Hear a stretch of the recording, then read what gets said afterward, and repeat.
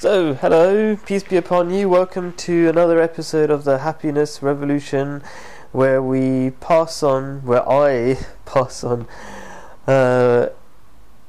age-old wisdom that has been around for ages, but we've been ignoring, that will change the world.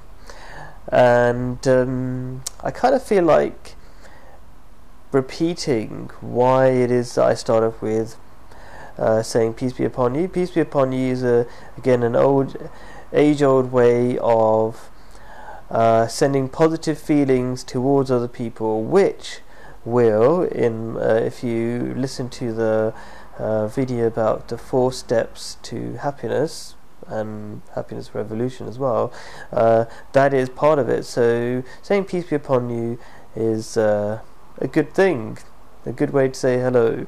So anyway, I want to move on to the topic of this episode, which is indoctrination.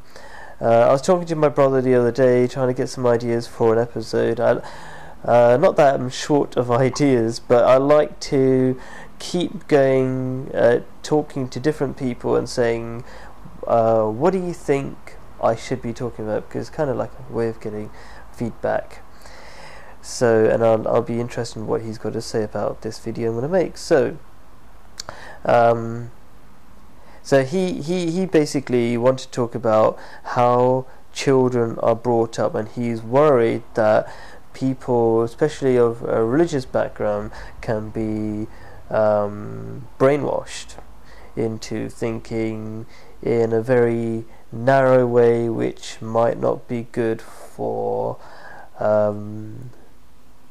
peace and happiness in the world, because if you have people of a certain religion saying we're the best and everybody else is the worst, that might not be very helpful. So what is the solution, he's asking? Well, the solution is love for all and hatred for none. Simple. So if you have love for other people, your ideology, whatever it is, be atheism, if you want to call it that, if you're agnostic, you're religious, you're whatever you are, if you have love for people, then whatever your religious background, even if you think what you have is better than other people have, that's not going to be a problem. Because of course, if you say to your children, this is really good, I believe this is really good and I want you to have it, that's a natural thing for a parent to do. So there's nothing wrong with that. And if you have this attitude of love for everyone and hatred for no one, then what could be the problem, And most religions teach that. In fact, all religions teach that. It's just that people within religion sometimes, I don't know, I think mainly out of their ego. I do know, sorry, when I say I don't know, I mean I do know, but how do I explain it?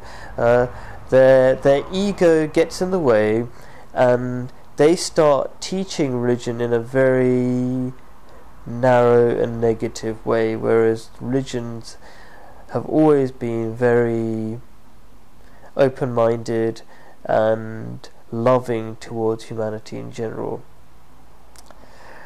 So what else is there to say? So there is indoctrination, but how can we change it? How can we change those narrow-minded people? And the way you do it is you've got to be like a candle in the dark. You've got to be that light. And when you come across those other people, you can't force people with negative attitudes to become better, but with your